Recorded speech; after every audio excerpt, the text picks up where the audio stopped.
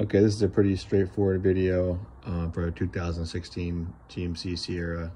If you bought a topper or a camper or a shell, whatever, you want to hook up your third brake light. It's hard to find on the internet, but I figured it's a pretty simple thing, so I'd share it. So on the left side, the driver's side, you're going to go under, and you're going to come up to this control box, go all the way over to the right, the far right. And damn, I should have took that off, but maybe I still can.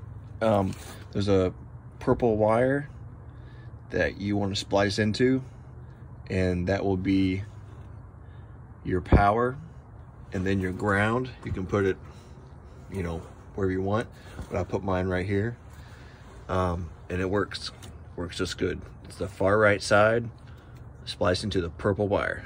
All right, good luck.